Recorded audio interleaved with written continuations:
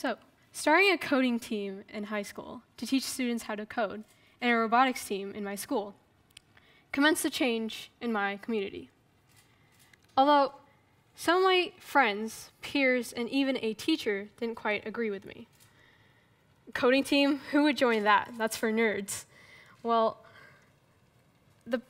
what bothered me the most was why I never listened to them, why I never gave in, and why I continued progressing this club and improving it. And that's when I realized what motivated me the most, which was through creating. I wanted to make something that would impact at least one person, and that's why I started the club in the first place. Well, I create something new at every hackathon I attend. Now, you're probably wondering, what are hackathons? Well, hackathons are 12, 24, even 36-hour events, tech events where groups of students would team up in a maximum of team of 4 and make something with technology that would impact their environment or their society or for the social good. And every hackathon I attend, I took a project after project, thinking of the idea before knowing how to get there first.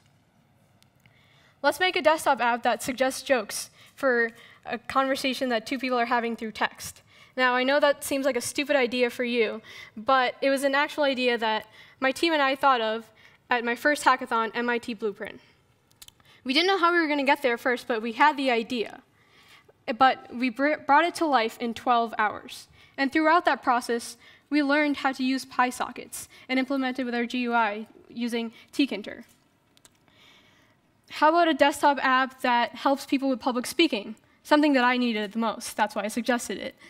And throughout that process, we didn't know how to make it. We had an idea, but later we brought it to life in 24 hours. And throughout that process, we learned Google's API, and how to convert speech to text, and how to implement it with our Pi audio to manipulate our voice data. And throughout this process, we learned how to use these certain skills to create this one big project. Now, when I was first introduced to computer science, like I was introduced at hackathons, I felt like a student at Hogwarts. I could make any idea come to life with technology. But the problem was, my students in my club, coding team, didn't really realize the power that they have. They weren't aware of the magic that they could do and how much they could make with technology. But it was not until last summer that I understand how to make them aware of this. Last summer, I attended an amazing program called MIT BeaverWorks. What if you got the opportunity to program Amazon's Alexa, a drone, a race car, or even a 3D printer, and it was all for free? Well, I took that opportunity last summer. And what MIT BeaverWorks is where students from around the world come to MIT and create projects from various fields of computer science in 4 weeks, and these were high school students.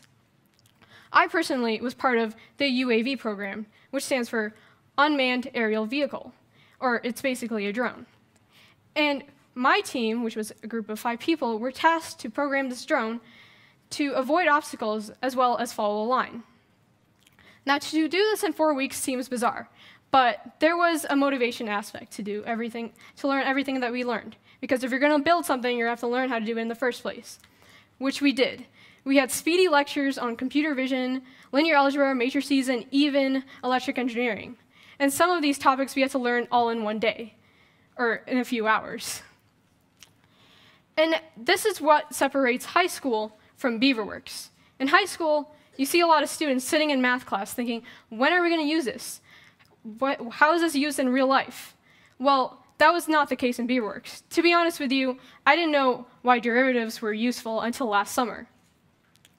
In BeaverWorks, we knew why we needed to learn computer vision, to make sure our drone avoids obstacles. We knew why we needed matrices, to send commands to our drone to know where to go. We knew why we needed to find the slope of the line of a few lights to know where the drone has to follow. There was a why to everything we did.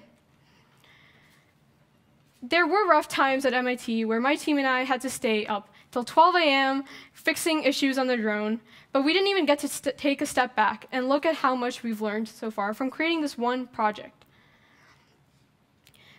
I had to attend this program coming with 2 trains, and I had to walk in the scorching sun, or sometimes had to run in the pouring rain, but it was 100% worth it.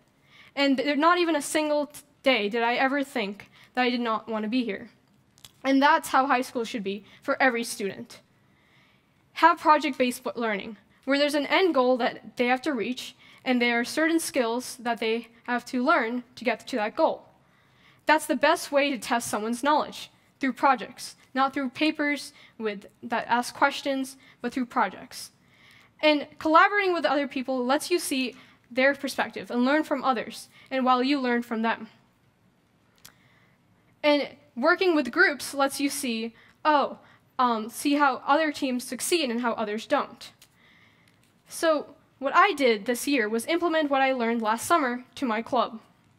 The first meeting, I asked my students, instead of having a laid out syllabus on Python where I'd lecture them on, I asked my students, what do they want to make? What projects are they interested in? So that they are more interested in making these projects throughout the year. And in our second meeting, we worked on something that's called pseudocoding. Now what pseudocoding is basically explaining something that's in code in English to someone who doesn't understand how to code. And so what we did was give each group of students one giant piece of paper and one marker. And they were asked to solve these problems in pseudocode.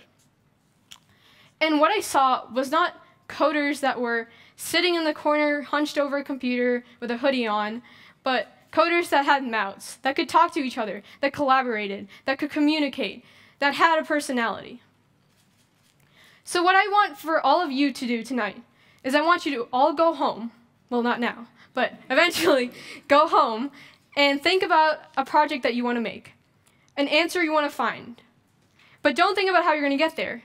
Think of the idea first, and then make it happen. Thank you.